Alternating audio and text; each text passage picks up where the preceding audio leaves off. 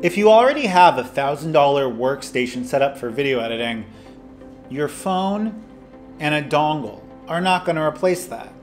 But you probably knew that. Hey, my name is Mitchell. I'm fluent in tech, so you don't need to be. This video is part of my series of using Samsung DeX for the creative professional, where I dive into the world of Samsung DeX, some of the creative applications for photo, video editing, and productivity use, and give you guys thoughts, feedback, and essentially how you can replace your desktop computer with your phone and a dongle.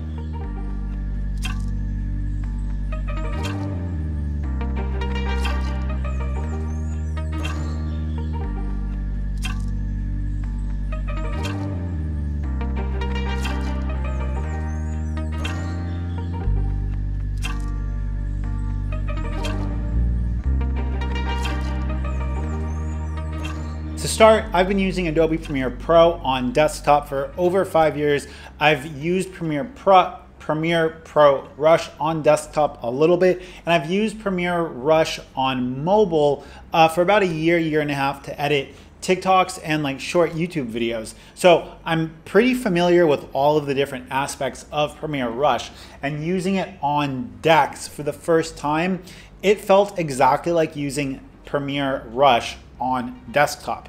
They just kind of copied over the complete UI and UX from the desktop version to mobile, or mobile version to desktop. It's kind of like the chicken or the egg, not sure which one comes first.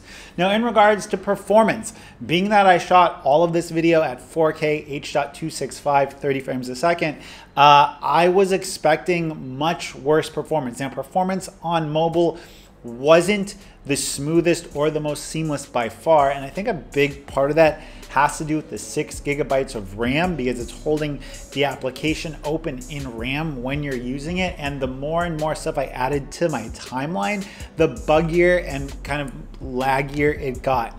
And after 4 or 5 clips, I started to run into some bigger issues on the timeline. But, and this is a big but I was really surprised that for the things I was trying to do, which was speed ramping, adding some effects, recomposing stuff, it did it okay.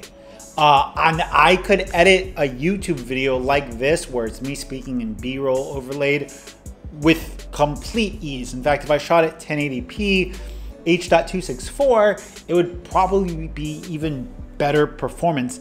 And if you have a device with more than 6 gigabytes of RAM, I would also guess that your performance would be significantly better. Now, is this going to replace anyone's desktop video editing setup? Unless it's for home movies, no. But, and this is the big but, if you're not a professional video editor, or if you're someone that's looking to make videos for family memories and put stuff together for vacation videos, I think this is perfect. In fact, if I was going to be doing a road trip around America and I either had to get a new video editing laptop, spend a couple $1,000s on that, or Samsung DeX and like a Nex dock for like some simpler stuff, no question I'd be happy with Nex or a Nex dock and my phone. Now, I did some photo editing, and I'm gonna save that video for a little bit later. If you guys wanna see that photo editing one where I edit photos off of my DSLR, let me know. But that experience was very good, and it was a lot better than video editing, but that's kind of something that we were all expecting, because video editing is oftentimes much more taxing and more difficult on your system resources compared to photo editing. Is a Samsung DeX setup going to replace my Mac Mini? No. Is a DeX setup the ideal setup for someone that wants to just start doing YouTube and doesn't want to invest a bunch of money into YouTube? Yes.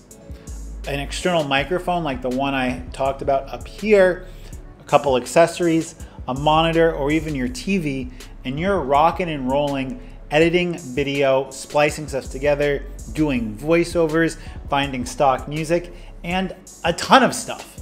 And I would tell you, no doubt, go ahead, invest a little bit of money to utilize DeX or whatever desktop mode you might have in your phone before you go out and buy a new camera and computer for editing YouTube videos, because this and a few accessories is way ahead of what I could do when I started learning to edit video. On top of that, after you decide that you really like it and you want to move to a desktop setup, if you get Adobe Premiere Rush on desktop, UI, UX is going to be identical. And then to transfer into Adobe Premiere Pro, if you want to take YouTube to the next level, is a relatively easy thing compared to what I did, which was Power Director. Let me know what you guys think. Peace.